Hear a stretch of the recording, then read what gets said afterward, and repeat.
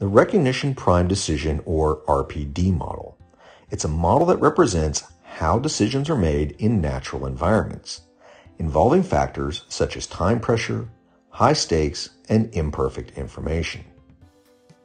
Developed by Dr. Gary Klein, the model was initially created by studying firefighters.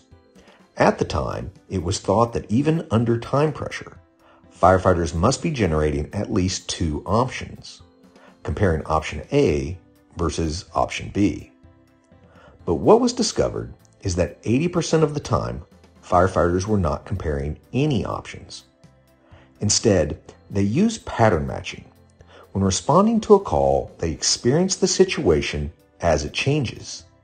They use experience gained from previous calls to help identify the situation as typical, recognizing key aspects such as plausible goals and relevant cues.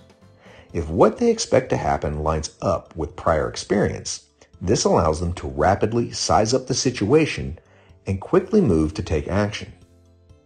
Still, a firefighter might lack experience, leading to aspects of the situation that are unfamiliar. Or maybe something they expect to happen is violated, such as pouring water on a fire, but the fire grows even stronger. When atypical or unexpected, the firefighter has to reassess, to seek out more information, to gain clarity in order to be able to evaluate a course of action. And this is the second process.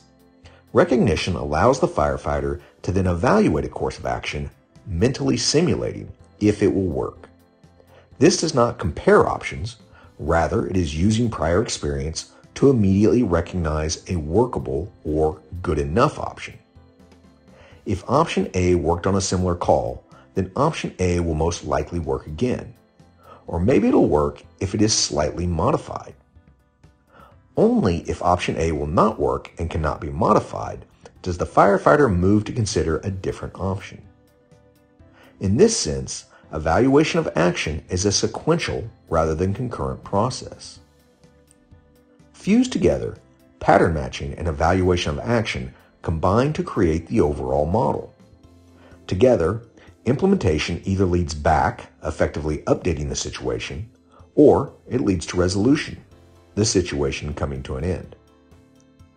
Since its initial development, the RPD model has been successfully applied in a variety of fields, including, but not limited to, the military, first responders, aviation, and athletics.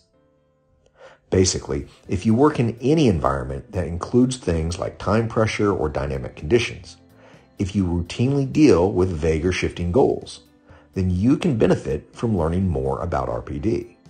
You can benefit by learning how the model is used to improve your performance and accelerate expertise.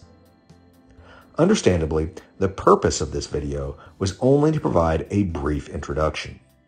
If you would like to learn more, I've placed some resources down in the description. I would also recommend reading the book Sources of Power, written by Dr. Klein. In the book, he explains the RPD model in depth and shares a number of ways to get the most out of the model.